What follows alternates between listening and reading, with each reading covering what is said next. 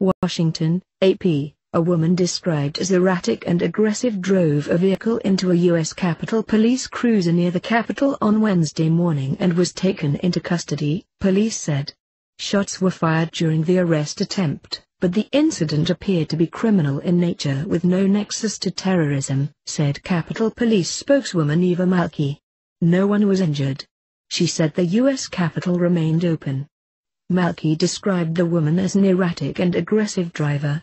As police attempted to stop her, she made a U-turn and fled, nearly striking officers and striking at least one other vehicle, Malecki said.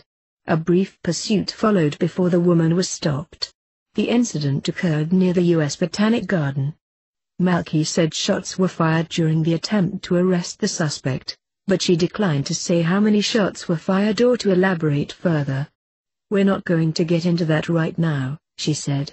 The incident occurred near the end of the morning rush hour and prompted a large police response just as lines of people were waiting to get into a nearby Congressional Office Building.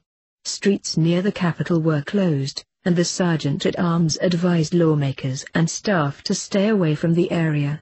Scott Ferson, president of Liberty Square Group, a Boston-based communications firm, said he suddenly saw a dozen Capitol Police cars moving quickly toward the Botanic Garden. Ferson said he heard what sounded like 3 gunshots. "I heard pop, pop, pause, pop, and I said oh, that was gunfire," he said by phone. Police called to everyone in the area to get off the street, but then things seemed to calm down and he headed to his meeting. Almost exactly 1 year ago, U.S. Capitol Police shot a man after he pulled a weapon at a U.S. Capitol checkpoint as spring tourists thronged Washington. The suspect was previously known to police, who last October had arrested him for disrupting House of Representatives proceedings and yelling he was a prophet of God. And in 2013, Miriam Carey, a 34-year-old dental hygienist from Connecticut, was shot and killed by Capitol Police officers in her vehicle outside the Hart Senate Office Building.